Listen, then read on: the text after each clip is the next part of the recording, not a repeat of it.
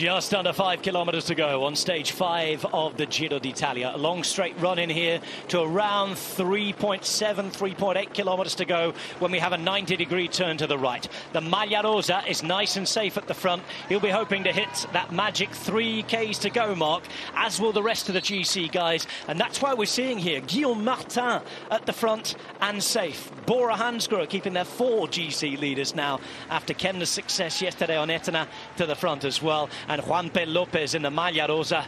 But a quick look behind sees Groupama-FDJ racing for Demare with no Cavendish, no Ewan here, who had dropped on the climb in the middle. There's also the Alpecin Phoenix train. No Marechko, who climbed off yesterday, so it's all down to Mathieu van der Poel. Looking at Modolo coming up. He's in the purple jersey on the right-hand side for Bardiani. Ballerini just following the wheels. Sean Kelly's one to watch for Quick Step Alpha Final. Bol and Dainese are in there as well. Coming up to this right-hand turn now. Robbie, they've all got to be properly placed. They do, and I saw Van der Poel a little bit too far back, so they got balked at that last little roundabout, and they're trying to move up. And Biniam Girmay has gone back and found the wheel of Mathieu van der Poel, so he started following him already. It's now Bora Hansgrohe in control, so they'll be feeling good, guiding their GC hopefuls, all 4 of them, towards the finish, not to lose any time. And you see that corner very tight, kicks up a little bit in gradient, slide uphill, and now they're going to get a left-hand corner, and it's time for the sprinters teams, if they're going to be in it to win it, to get themselves to the front. Cesare Benedetti doing the work. Stefano Oldani just behind him, the man who was in the breakaway yesterday. No speed to carry into this corner, Sean, but there's going to be plenty of speed picked up now over the next, 2 and a bit kilometres before they get to the next big right-angle turn, which will come left with about 1.34 Ks to go. Yes, and we're coming to that point as well, the 3 kilometre mark. That's a point where, you know, the GC man will say, oh, we're into this point now, so there's a little crash on a gap after that. Well, then we're going to get the same time. But it's starting to pull out here, and I think a lot of riders be more comfortable now. You can see it's lined out a lot.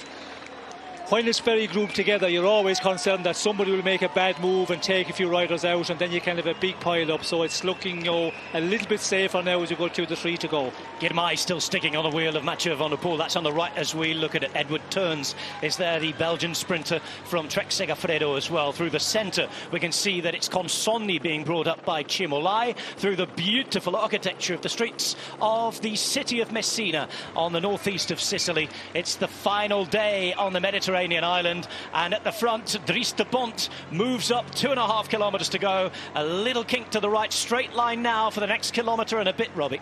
Yeah, right on cue. Alpecin Phoenix, they're coming forward with Mathieu van der Poel, chosen not to follow Dries de Bont. It's the Trek Segafredo team that swung in. Edward Turns, he's the man there in 3rd wheel, got a teammate in front of him. So van der Poel choosing to hang back a little bit further with his lead-out men. Going to be a little bit more of an ambush lead-out, not a full team thing from 1.5 to go. Just biding their time at the moment, and a bit standoffish at the front. Israel Premier Tech on the left-hand side, not willing to go full gas just yet either.